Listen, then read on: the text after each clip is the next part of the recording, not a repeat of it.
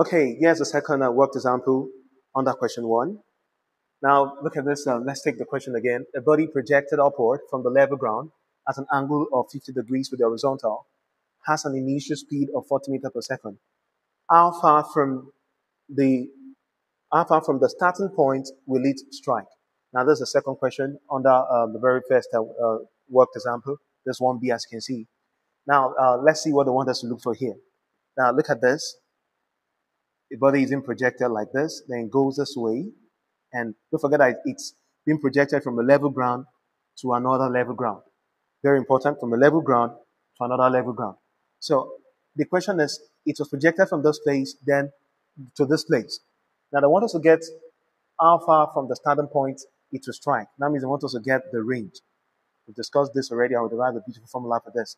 So how do we get the range? What's the formula? Now don't forget, any of the questions given to us, we could use the analytical method or we could use the formula methods. But let's use the formula method. What's the formula for range? Range is equals to u squared sine 2 theta over gravity. This is a range here. Range is u squared sine 2 theta over gravity. We derived this formula in our previous lesson. So quickly, we have the readings already. We have the things we need. Our angle is 50 degrees.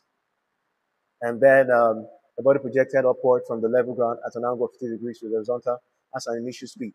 Initial speed is the speed of projection, 40 meters per second. So how far from the starting point will it strike? They want us to get the range.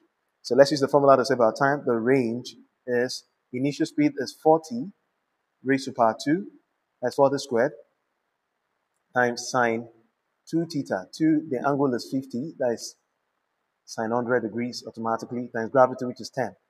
So what do? R is 1600, then times sine 100 over 10. So quickly, we're going to use our calculator.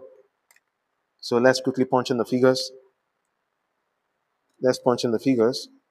This 1600 times sine 100 divided by 10. We have 157.569.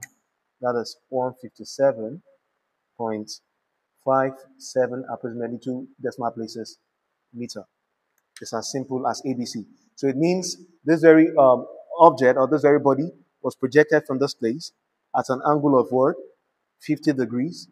So then it covers a distance of 157.57 meter from here to here. Don't forget, this was done from one level ground to another level ground.